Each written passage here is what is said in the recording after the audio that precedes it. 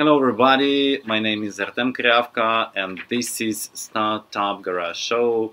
As you can see, we are right now in the garage and everything is beginning from the garage. So today I'm very excited to announce our first guest, Kyle Orciuch, and his startup. He will tell about his startup by himself.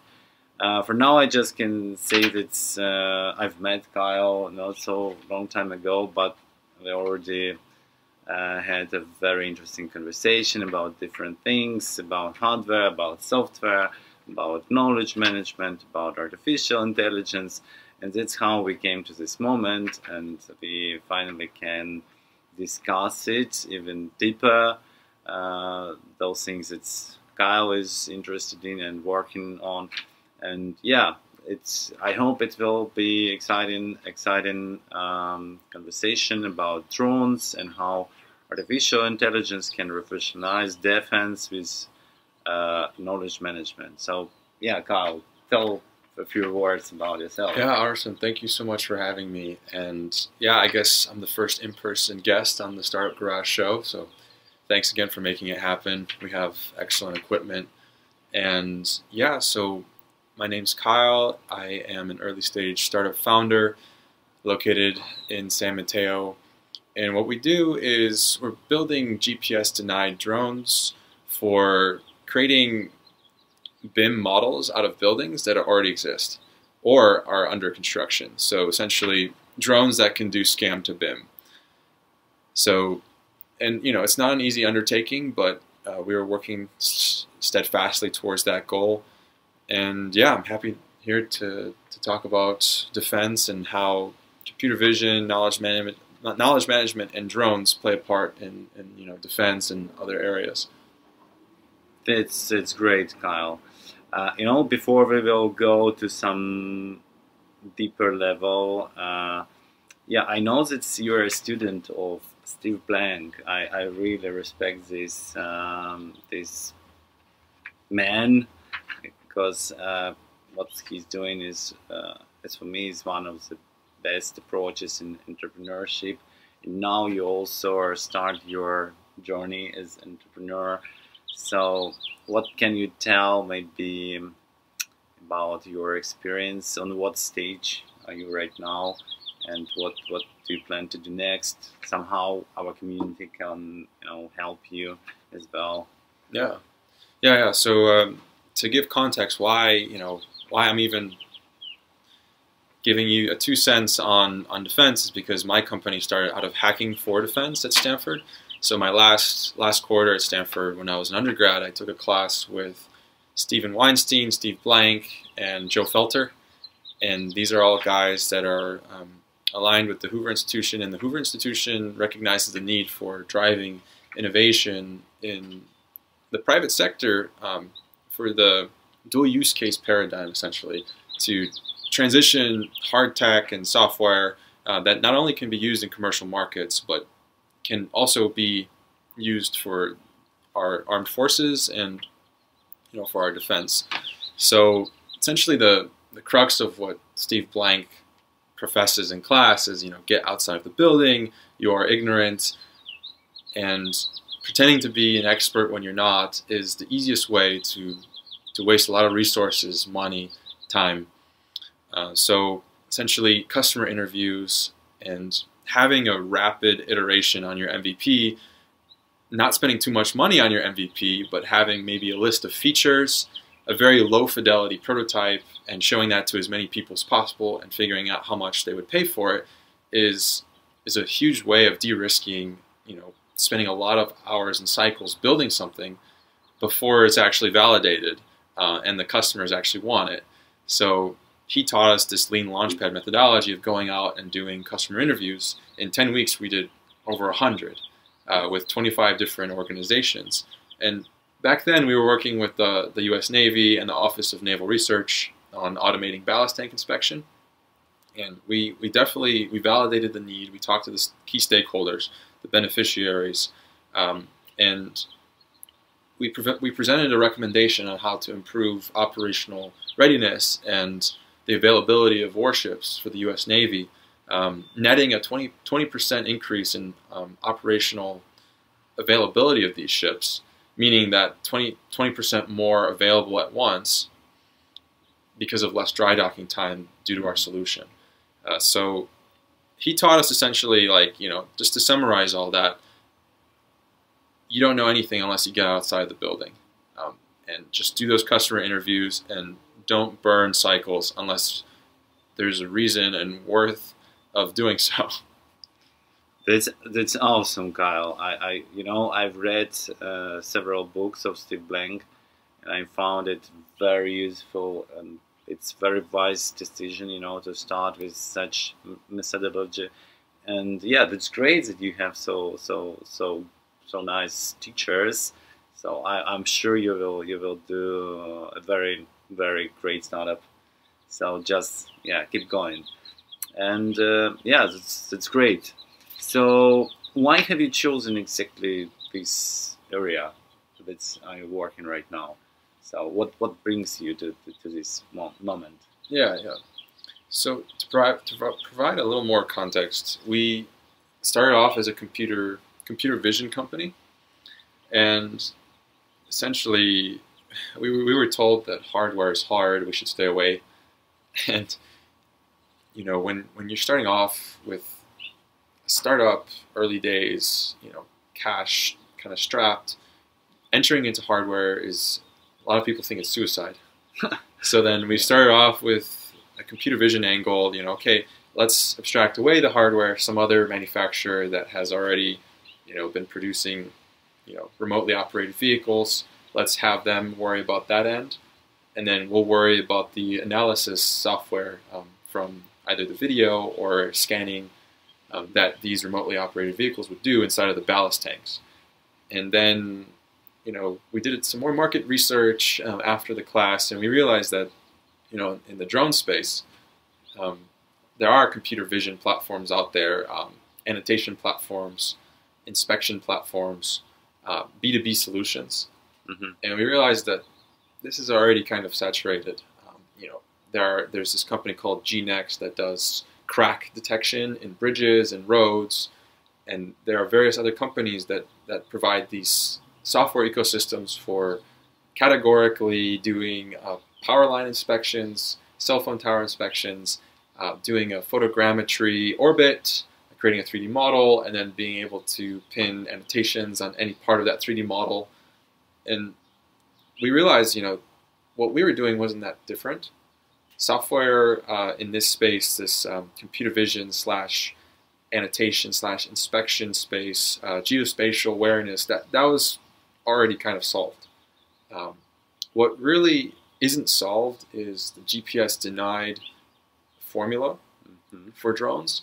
Drones have a well-defined behavior in outdoor space because of the satellite constellation, being able to provide relatively 1 meter of accuracy for drones.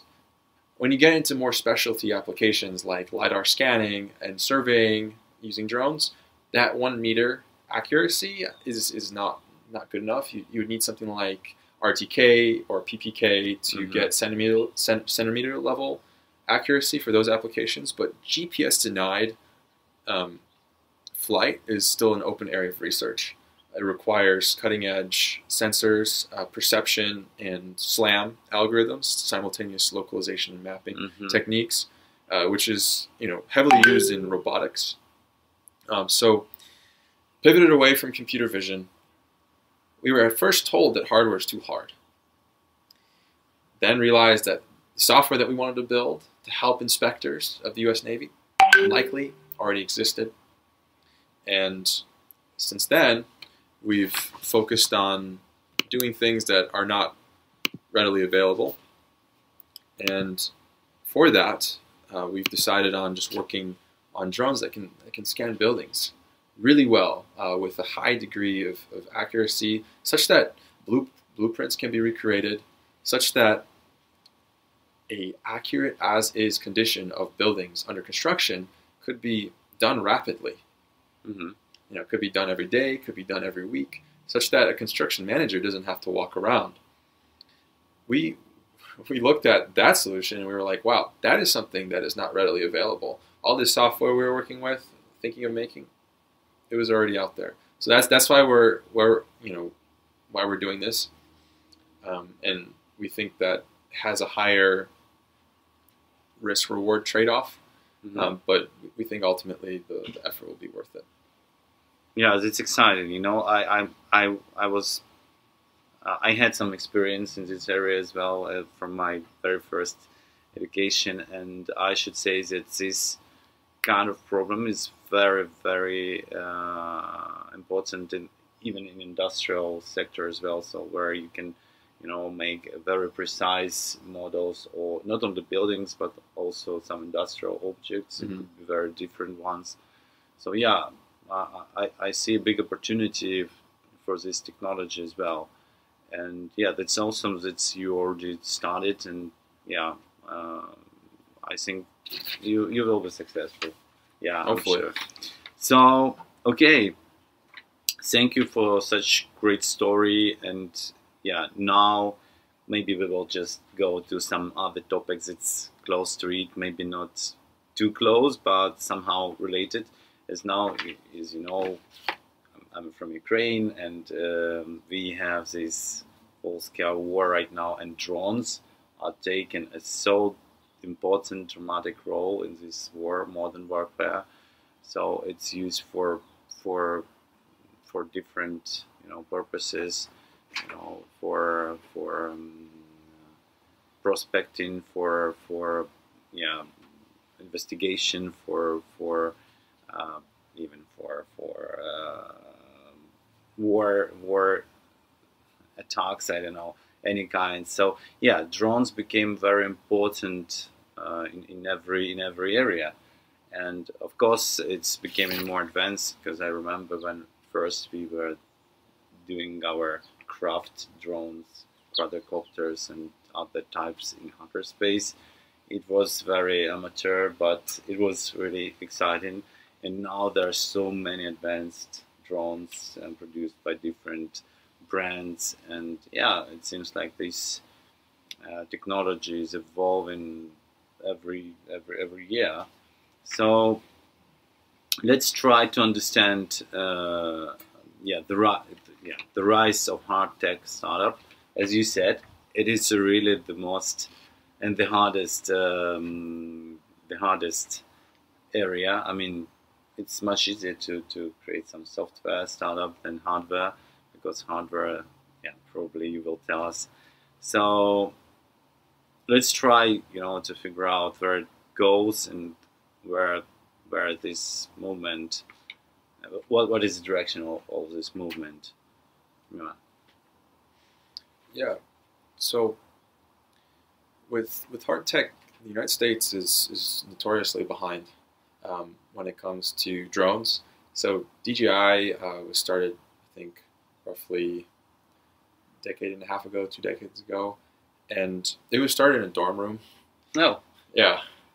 And yeah, I mean, I think the cost of labor and the cost of manufacturing in the States had a big part of discouraging hard tech innovation. And there's been a lot of outsourcing of hard tech manufacturing. And, you see that with a lot of products here in this country have, designed in California, manufactured in China. And yeah, I think there is some sentiment of bringing it all back, the manufacturing jobs. But arguably, I think that's a big undertaking to bring everything back, because the system really relies on a lot of outsourcing. So I think for a little while longer, we're still going to have the design in California, made in China kind of philosophy.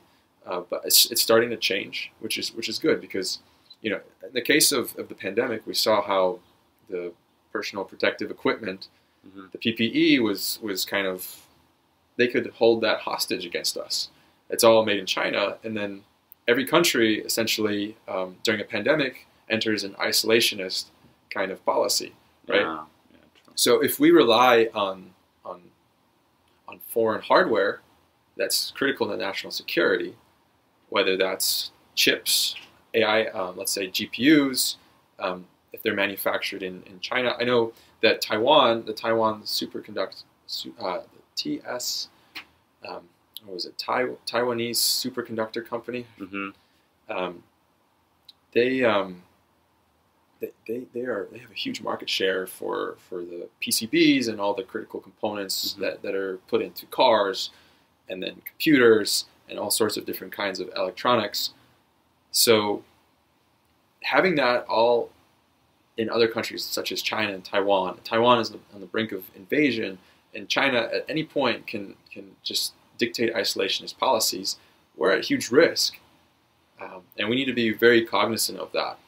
So having some kind of diversification in how we source our critical equipment, that would go a long way in preserving our interests.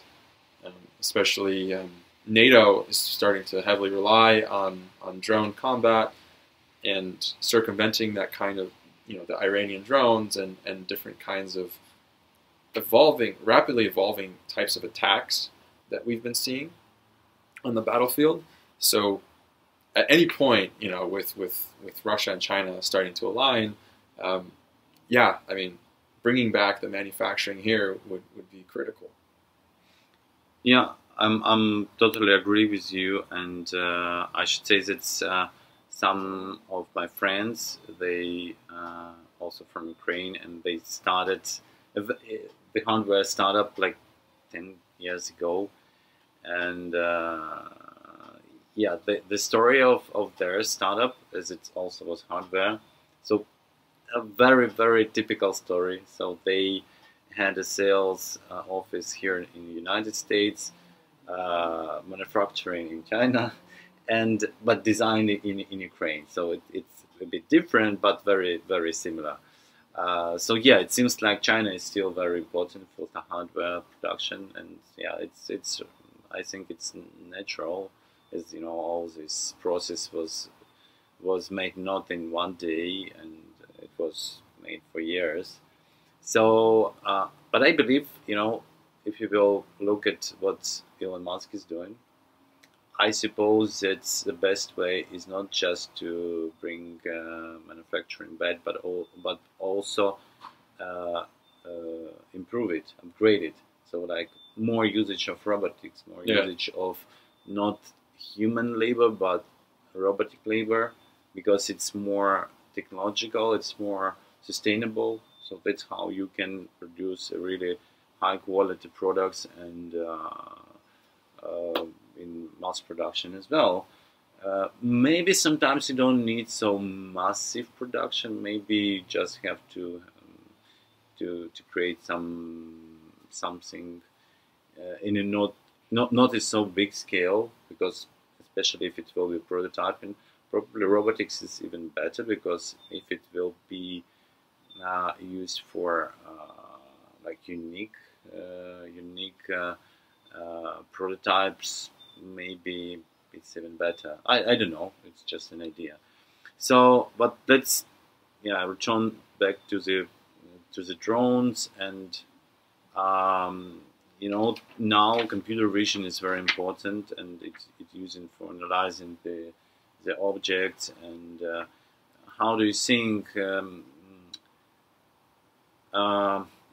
That's how it's connected to artificial intelligence, to knowledge management. How do you think this computer vision is reshaping defenses strategies and offering some unique solutions? So let's discuss it. Yeah. So computer vision is playing a very big role in automation, in processing aerial footage, aerial imagery. So with the proliferation of DJI drones in the conflict in Ukraine, there's a lot of manual operation of these drones. Yeah. So that means an operator has to be within several kilometers of whatever area of interest is being either surveyed or either targeted. So, and there's inherent risk with operators being so close to the areas of interest, especially in that conflict. And then also in cases of where GPS is compromised or jammed, GPS denied navigation algorithms can play a huge role in helping these small unmanned aerial aircraft land and take off from the right places. And you know, if suddenly there is a jam while an aircraft is in flight, can it use the perception of its surroundings to still get from point A to point B, essentially? So computer vision has made great strides with these kinds of tasks, and also with target acquisition, also with and you know, non-militarily simple tasks such as counting cars in a parking lot, counting, you know, bales of hay on a farm, measuring the crop yield, measuring dead areas where you know, maybe you added a little too much, there's too many nitrates in the soil, too much phosphorus. You can better allocate your fertilizers, better allocate your water, and you know, satellite imagery has multispectral capabilities, but you know, you have to. Satellite imagery the cost of acquiring satellite imagery is decreasing, but it's not readily available for everyone. You'd have to be like a small to medium, or I'd say medium to large enterprise to say, you know, knock on Maxar's door and say, hey, I want to have satellite imagery from yesterday. It's not available for everyone.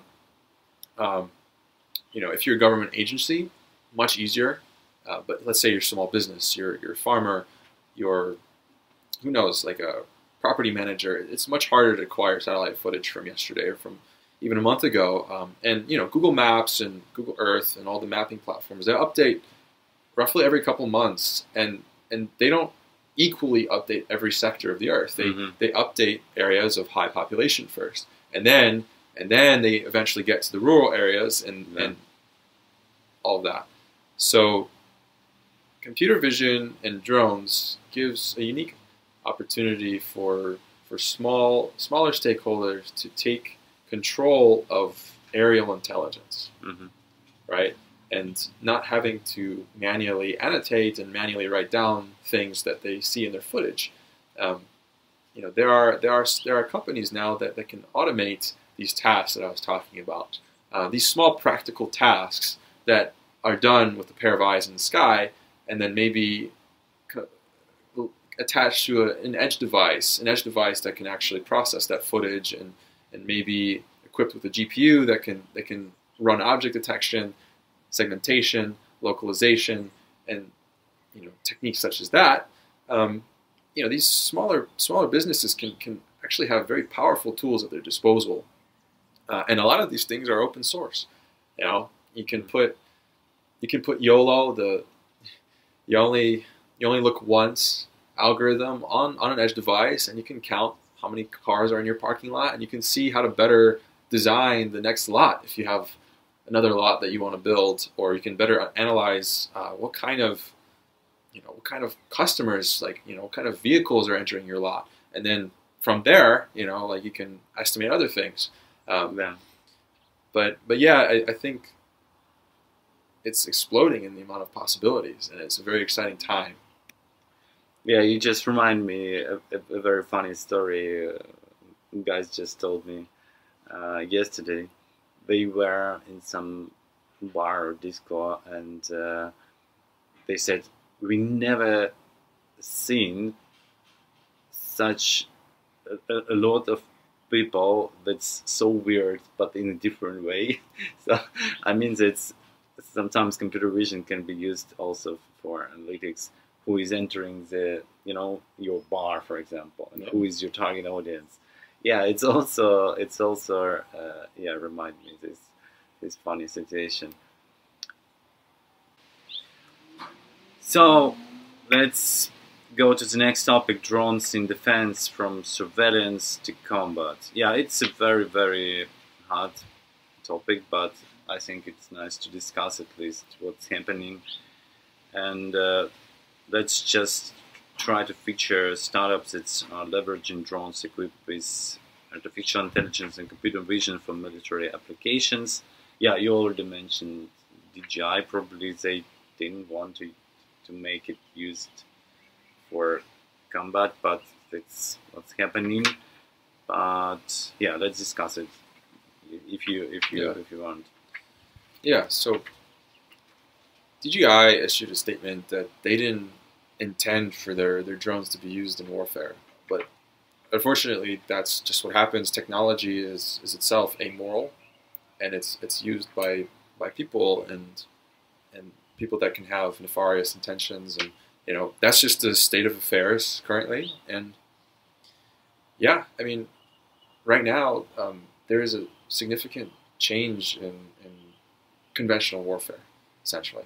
So if you look back all the way to the Revolutionary War in this country, we had our revolutionaries, the Continentals. They changed their style of warfare against the British.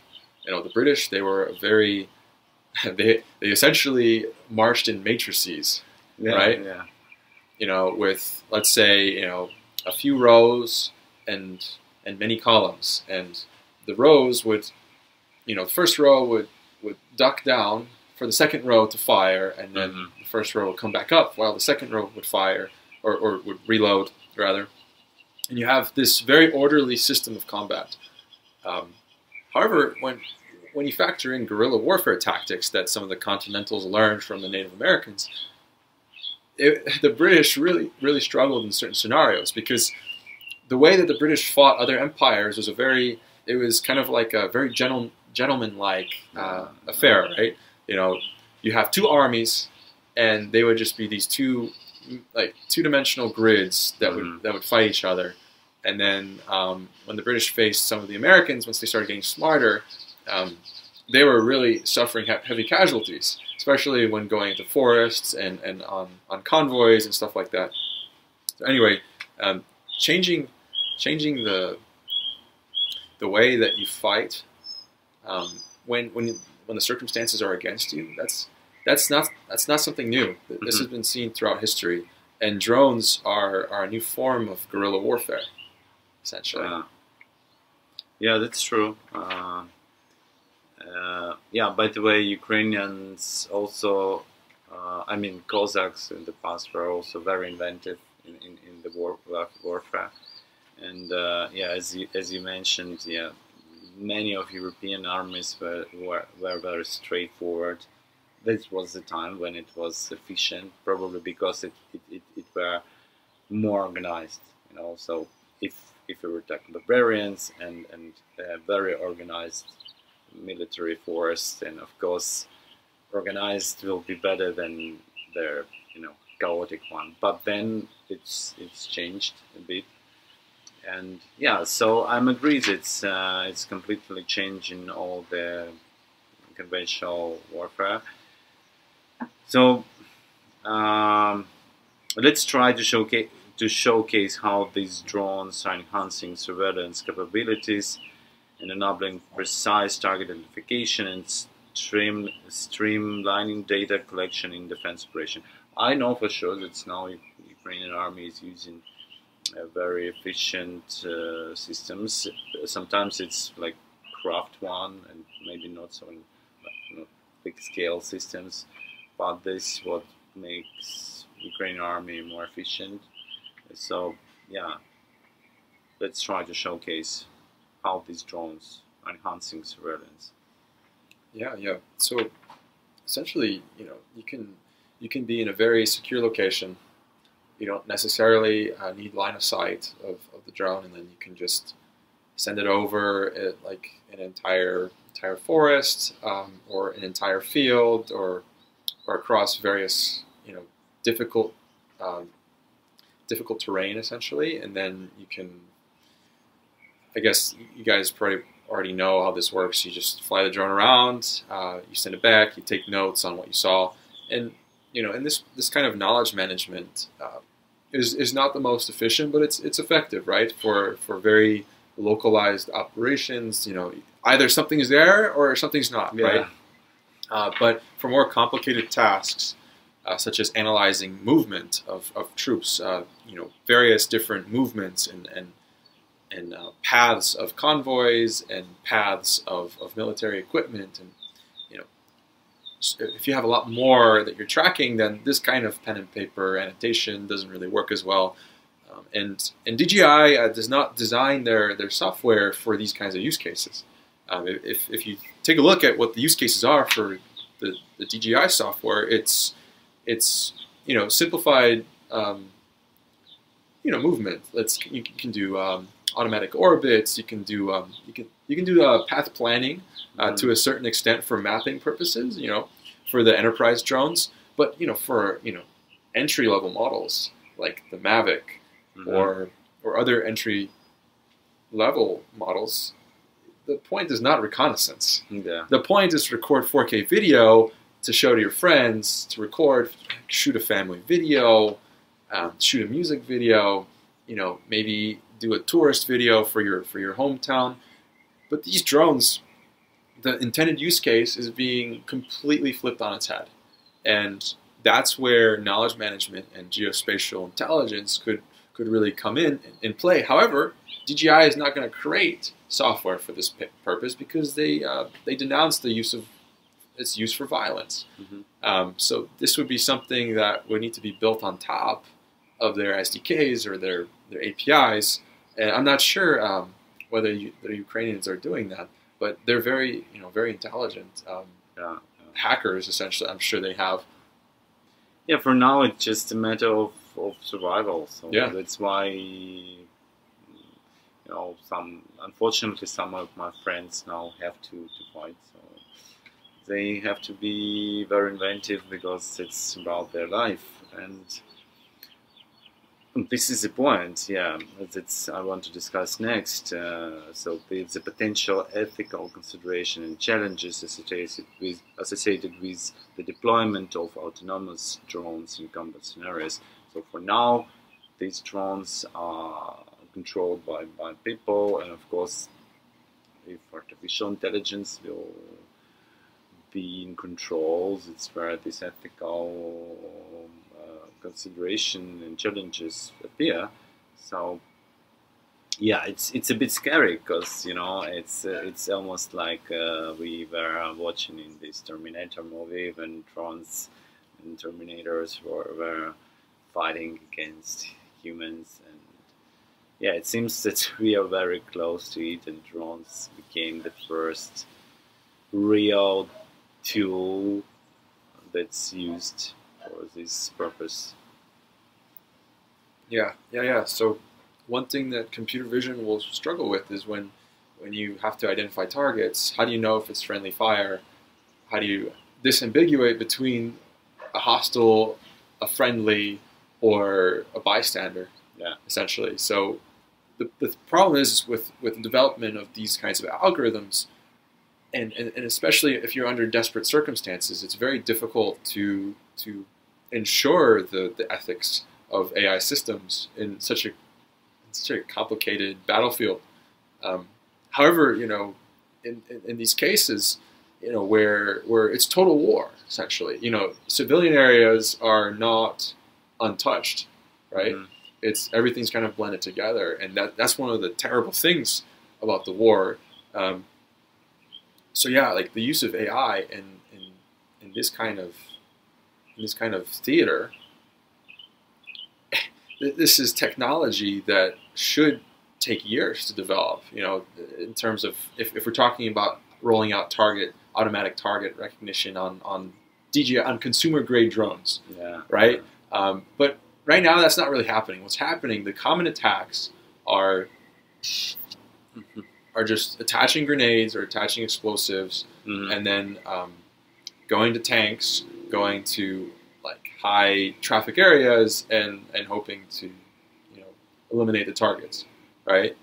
And hoping the tank hatch is open and flying directly in. And these are kamikaze style attacks. But to my knowledge, I haven't really seen a high level automation with regards to those kinds of attacks. I've only really seen operators, hidden by an alcove or a safe area and piloting the drone and manually finding the targets and acquiring it. But my biggest concern is with kind of makeshift computer vision algorithms being rolled out on a battlefield on drones not necessarily designed for combat, it can kill anyone. Yeah. Someone on your team, someone on a bystander, and disambiguating that is just very difficult. Yeah, yeah. We still have to be very consciousness about how we use it. Definitely, yeah. As you know, it's scaring me the most because when something is just flying around you and you can't hide, you can't run. Yeah, it's so yeah, dangerous. So yeah, but as we know, not it's just a tool. Somebody have to to push the button to pull the trigger. Yeah. And that's why it's mostly telling us about the culture, about those who are using these tools. So yeah, I believe that's till now all the moral and ethics fundament is very important.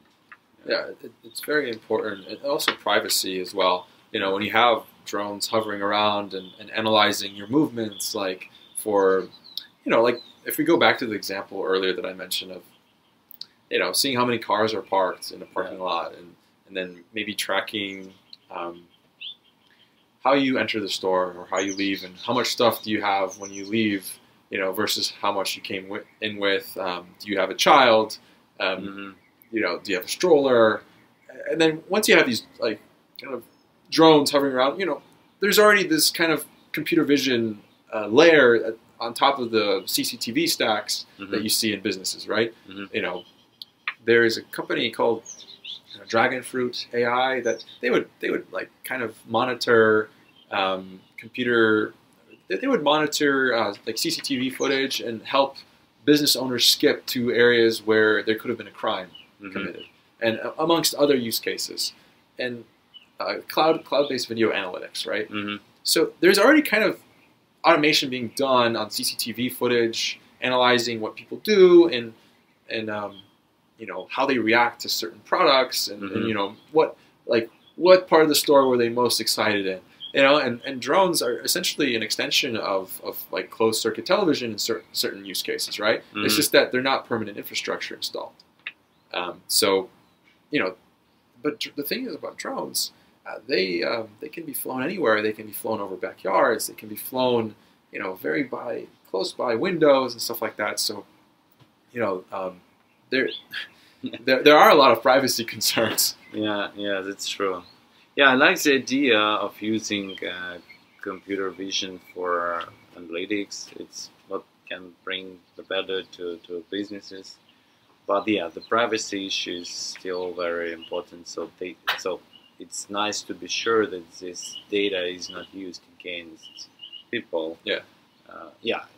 If it will use to bring more value to the people, that's ethical. If it brings to blackmail people later, that's not good. Okay, thank you, Kyle. It was a very interesting journey.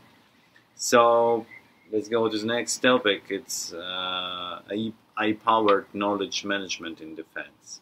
Yeah, by the way, not so long time ago, I was on some PhD presentation in Stanford University, and there was the guy was presenting his work in using AI in military, but in strategic level, and it was very interesting for me. As there was a lot of discussion how these systems, artificial intelligence systems, could be used in different situations, different ways. But let's try to highlight the importance of the knowledge management in defense operations and the role of AI in transforming this domain. Yeah, I see a lot of dramatic shifts. What can you tell us? Yeah, I recently wrote about Scale AI released a large language model tuned for defense strategy and defense decision making.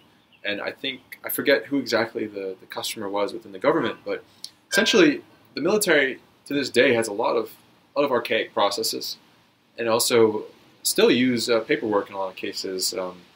They have come a long way to digitize paperwork, reports, and stuff like that. But what Scale AI was doing was essentially ingesting all of the reports. For example, like let's say officers, they have to manage a lot of soldiers below them, and there's a whole hierarchy of reporting. Essentially, Yeah. there's always someone to report to, and managing people, that entails a lot of paperwork. So what Scale AI is doing is ingesting a lot of the documents in some of these branches of the military and offices, and saying, hey, I can provide a concrete, clear picture of your personnel, what are trends in terms of like are soldiers failing to report for duty on time? Are there systemic issues in terms of the operation of a particular company or battalion or whatever unit you want to call it, and saying, hey, like we're going to scrape all of this data, and then we're going to package it in a large language model such that you can ask it questions. Mm-hmm. Say, hey, like how's company A doing versus company B today? Okay, the large language model will say, okay, looking at the attendance or the performance reviews or the reports, company A is doing better than company B for these reasons. Mm-hmm. And having an interaction like this can actually go a long way for decision making. Because officers before, they would have like file cabinets full of records, Mm-hmm. and the issue is it's the trust. A lot of these things are classified and not for public dissemination. And the way that OpenAI improves its algorithms is by ingesting all of this and making the model better. Right? It's additional training data, because they study the interactions between the user and the output of the chatbot, essentially. Yeah. Right? Does the user react favorably or disfavorably? Was that a good response? Judging from how the user proceeded, that was a good response. Mm-hmm. And Samsung engineers actually made a critical mistake by uploading some of their source code to OpenAI's chatbot, and then I think other engineers in other companies or I forget how it was discovered, were getting example code generated that looked like it was from a different code base, a proprietary code base. So that's why the Scale AIs, I think it was called Donovan, or I forget what it was called exactly, but what they're doing, it's very serious in the sense that their data ingestion and training process needs to be very secure. Mm-hmm. And it cannot benefit from the same open source network effect that the OpenAI's chatbot is getting. I think they were the fastest app to reach 1 million users in history. And OpenAI can benefit from this. Scale AI, in the case of providing a military Mm-hmm. LLM, cannot benefit from that as much. So yeah, that's just one example there. Yeah, I really find it. Yeah, it's probably not funny for Samsung to have this situation, but yeah, in general, yeah, I see it's AI as a tool is a really great technology, but as I said before in previous episodes, it's very important. What data do you use for training, and how do you train it, and who will then use this LLM model? Yeah, so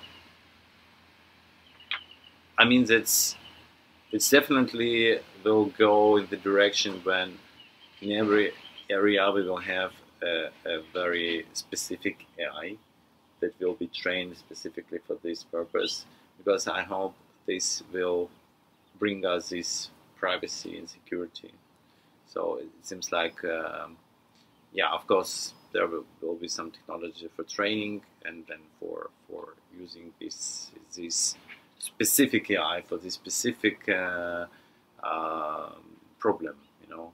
So yeah, and of course, it's not a good idea to mix all these things together, because it could be very, very insecure. Yeah.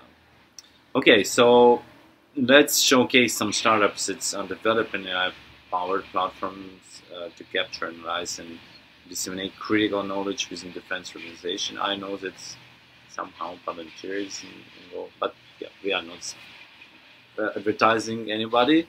Sorry, nobody is sponsoring us yet. Yeah, probably. Yeah, I know that there are some advanced solutions that's already used, and yeah, some of them probably we don't even should know. Yeah, but maybe some of them. So what can you tell us? Yeah, about this. I'm not very deep in this area. I just heard about Palantir as I read the book of Peter Thiel from Zero to One. It's a great book, I should say. Yeah, and Palantir was maybe at first used for different purpose, but now it's also used for defense as well. Yeah, so tell us. Yeah. So I think a couple companies to know are, obviously Palantir, C3 AI, also Anduril Industries. Anduril has been making a lot of investments in startups, as well as InQtel. These are kind of the big players in the defense space that are on the cutting edge side, versus the primes. The primes like Lockheed, Northrop. Yeah, They're more focused on delivering on those big contracts for the tanks, the fighter jets, maybe spacecraft, satellites, stuff like that, and Boeing as well. And then you have those companies that I mentioned earlier, working on more cutting edge stuff. Not cutting edge, but maybe more software oriented or computer vision oriented. And there are others, but I don't have a huge market research of that area. And Shield AI, that they're developing an AI pilot essentially. So a fighter jet pilot, not like those UAVs that look like the silly. I don't even know how you would describe the those drones that were flying over the Middle East and kind of forget what it's called maybe. Anyway, but developing a fighter jet AI significantly different to program a dogfight versus a point A to point B and drop a payload at point C, right? Tactical maneuvering and firing and target acquisition, evasive maneuvers, all of that being factored into an AI pilot. That is a significant, much more of a challenge, in my opinion, versus the current UAVs that are being used by the military, because you have people still operate those just remotely in some small, I forget, somewhere in Nevada. They have like a little place where they pilot some of these drones. But yeah, that's kind of a little sample of the landscape right now. Yeah, Nevada is definitely a good place for such works. Yeah, as there are lots of space. I think that Ukraine is also will be a very interesting player in this kind of technologies. As now I know a lot of people start working more than that. Not so long time ago, a new cluster was created like Miltech. So I suppose a lot of interesting technologies will be implemented in the result. I don't know how big will it became, but it's definitely now the frontier of of all events, and these technologies could be used in real time, and all these experiments could be implemented in a very short term. So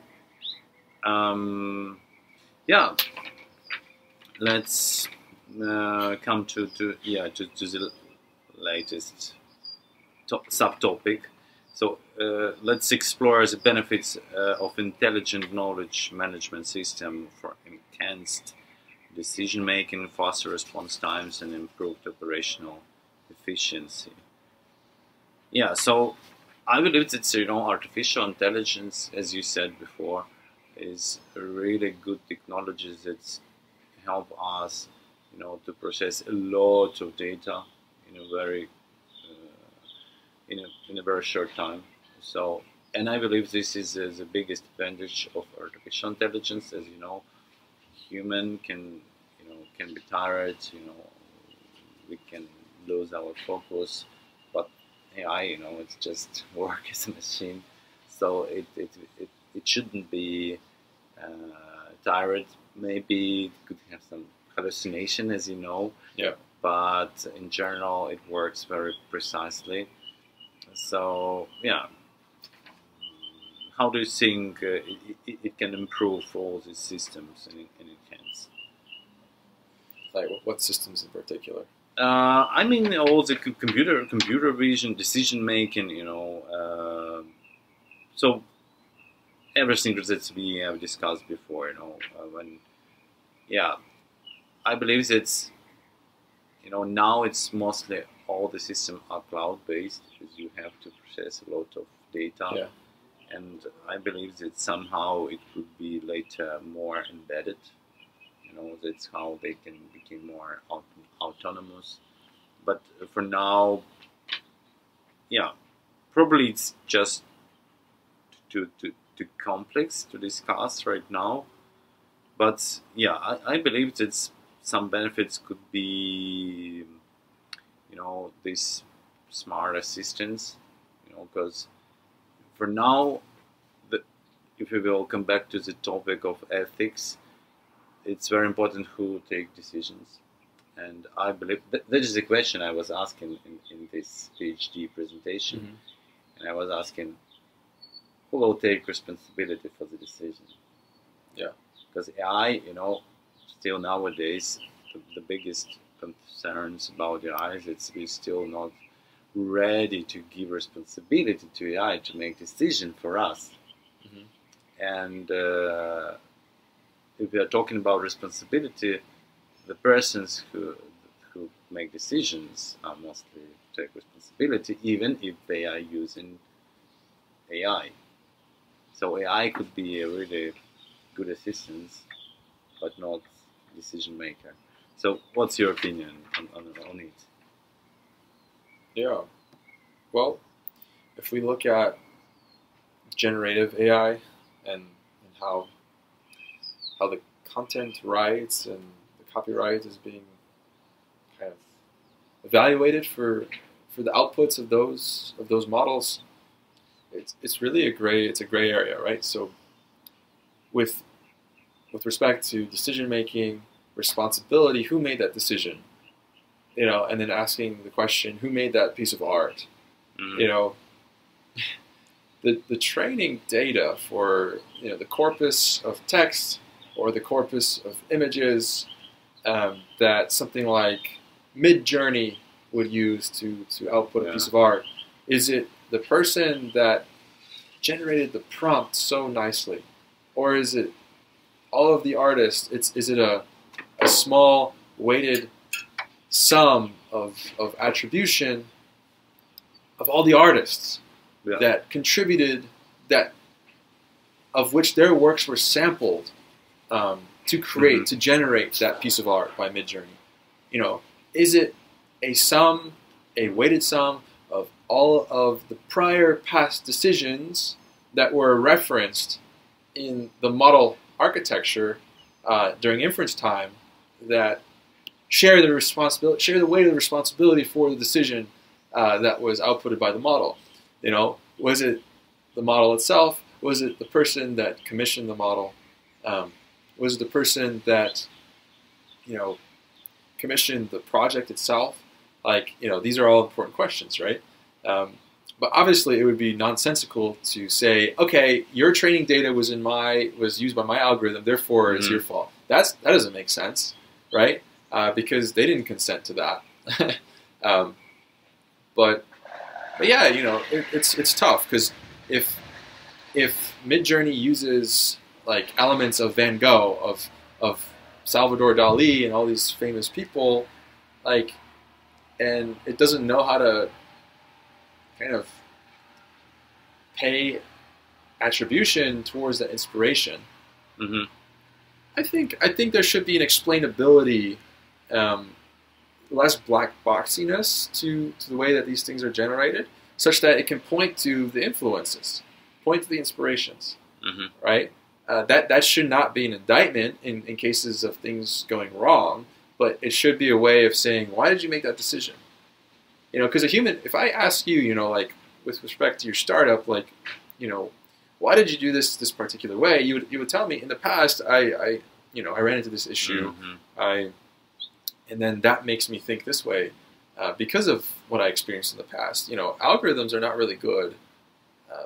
Models are not designed for that kind of explainability just yet.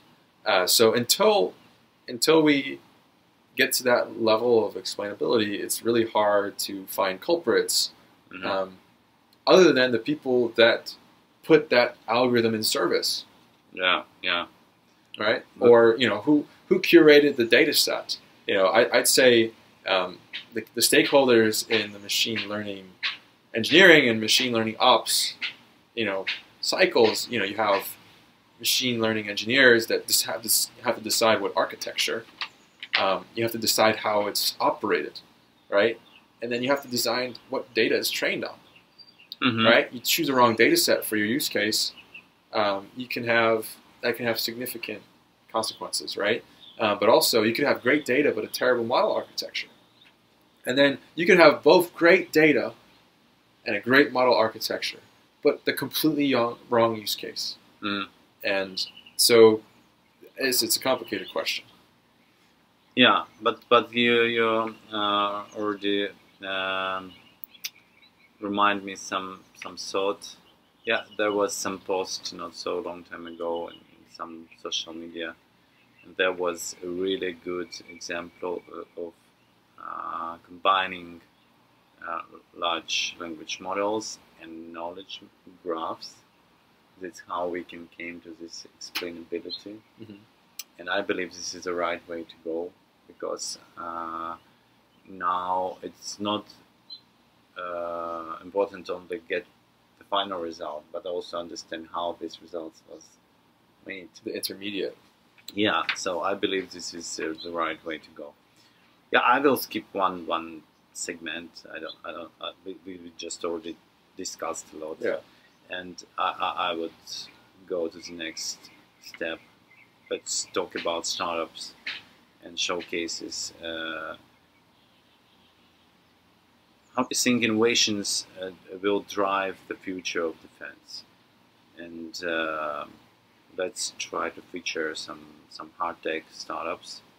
Yeah, probably your startup will be also one of them. Yeah. Yeah, I really wish you to be one of them. And yeah, let's exemplify the convergence of drones, AI, knowledge management, and computer vision in defense. Maybe not only in defense, so you don't need to be,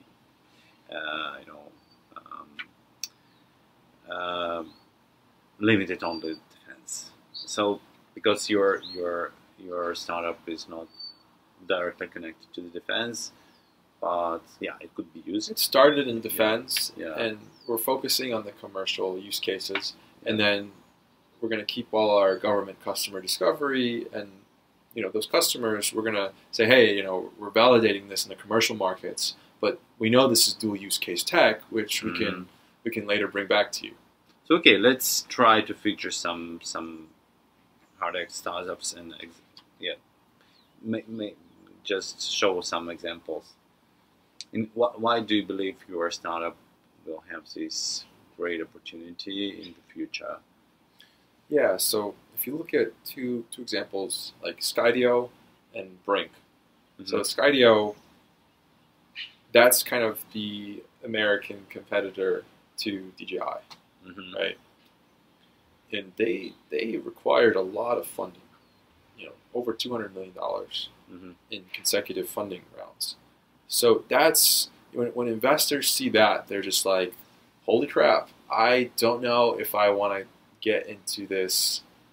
Like, it's a huge funding risk, essentially. Like, are we going to be able to, because of how capitally intensive starting something like Skydio is, there's a lot of doubt in the rapid and timely succession of funding, right? Because over $200 million, that is a very, very rare case. That is not going to happen to every hard tech startup, even if they're doing the right things, potentially. And then if you look at Brink, another American drone company, they raised over $80 million in consecutive funding. So when investors, when they hear about Causal Twin, they're like, let's de-risk the technical execution. Maybe can you outsource some part of your technology stack? And to me, that is a good idea, but that also means less control over the entire technology stack, right? And we're trying to build a vertically integrated solution as much as possible, because that equates to more defensibility, right? But it also it requires more R&D, right? So the reason why I brought up those two companies is because they have unique segments in which they service, right? Skydio they have contracts with the military, they have contracts with law enforcement, police departments, firefighting departments.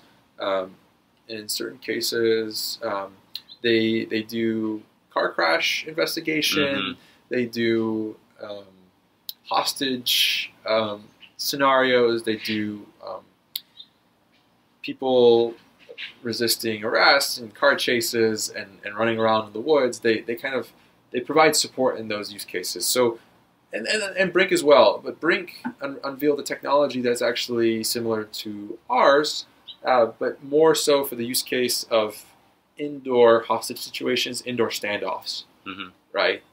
With criminals or suspects, or finding people trapped by hostage taker. So they service law enforcement and military. And I'm just like, okay, this is great. They found that niche. They're serving these people, and the technology is there for all of us. But I just said, okay, let's service architects, let's service construction managers, and let's make our scanning technology a little bit more high fidelity than what Skydio or Brink could provide, because what they provide is good enough for these scenarios where you just need to know just enough about your environment to navigate it, right? But in the case of, you need more information that architects would require, like, quarter of an inch or an eighth of an inch accuracy or tolerance on a scan to BIM, right? That is a little bit more involved, more technical challenges, and that's the path that we're going down. We want to literally recreate buildings as if you were there in person. And essentially the mission of the company is to give people the tools to prevent themselves from having to go there themselves, especially in dangerous scenarios. And in the case of how we started the company, entering ballast tanks is very claustrophobic. The atmosphere can be polluted, high methane concentration. And in the case of construction sites, it's not there. There are areas that are not very passable at times, and preventing foot traffic, in theory, will decrease risk of occupational hazard, right? Yeah. So yeah, we're trying to make ourselves, when people ask us about the funding risk, we're different than Skydio and Brink. They're doing the law enforcement, they're doing public safety, they're doing military, and while we're eventually going to do military as well, you know, the military has a lot of room for working with the private sector, either through SBIRs, phase 1, direct to phase 2, and then obviously the larger contracts as well. No one can claim a complete monopoly on military business, at least not with the way that I've seen it operate. Yes, you can. The competition can try to shake you down, buy you out, but I'm not trying to compete with Skydio or Brink. I think what Causal Twin is trying to do is just support a completely different customer base in a completely different way. So that's kind of how I deflect the criticism, or not the criticism, the concerns that investors may have. So yeah. Yeah, it seems you already asked all my next questions because it was exactly about what you were talking about. I mean, this unique, you already highlight all the unique products and technologies. So, yeah, maybe the one thing I just want to ask you about casual twins, right? So, what are you looking for in the next step? So probably, yeah, some people that will be watching us, they can hear you. Yeah. So maybe you can ask about some partnership or whatever, maybe even fundraising. Yeah. So I mean, we're looking for pre-seed funding, and eventually, I think by the end of this year, we're going to cross over into the seed territory. And it's been bootstrapped so far. We've been operating for a year, but we're over the summer. We're going to have the prototype built. We will have a paying design partner signed. That's the goal. And then once we de-risk some of the technical execution and also the business risk,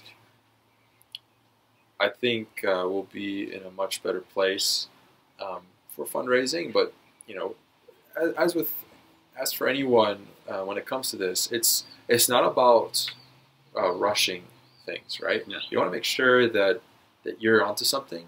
There's enough interest from businesses in the case of B2B and consumers in the case of B2C before you spend a lot of resources and time, money, effort, and all of that. So while we do, we believe in the mission and the product, it's just we need to get that prototype built. We need to do some more validation with some of the customers, and then I think it'll be a very exciting summer for us. Yeah, I see that you are a really good student of C Blank. Yeah, that's exactly what he is also telling all of his students. Yeah, so I just can add that you always can count on my company, as we are doing some knowledge management software as well, and I would like and happy to help you and your startup. Also, we have a really great community around the world, and there are mostly startup founders, business owners, experts, and also some investors, private investors, maybe some representatives. Yeah, so yeah, it's nice to to cooperate if it's reasonable. And yeah, so I will make some wrapping up of what we already have discussed. So yeah, we've talked about drones and artificial intelligence. It's could and will revolutionize the defense with knowledge management. So as you could hear, all these advanced technologies are evolving dramatically. It is used almost everywhere, and I believe it will be even more complex solution later. So Kyle is doing his startup in area of property tech. Yeah, property prop tech. Yeah. So you see how many interesting things are happening, and that's why we are doing our Startup Garage show. So at least we can talk and discuss the most interesting events and startups and all the technologies. Yeah, remarkable technologies, I should say, that's pioneering the hard tech startups, the software startups, and shaping the future of defense, of civil operations. So making them smart and more efficient and more secure than even before.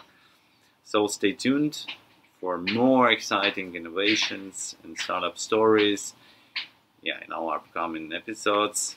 And remember that the future starts in a rush. So I would like to thank you, Kyle, for this great conversation. Yeah, it was a bit spontaneous, I should say, but it's very exciting, and I'm really happy to have you as our first guest in our Startup Garage show. So thanks so much for having me. We will come back to our conversation later when we will make some progress in the startup, so we can at least to check what happened and what probably could happen next. Of course. Yeah. Thank you. Yeah. So that's it. Okay.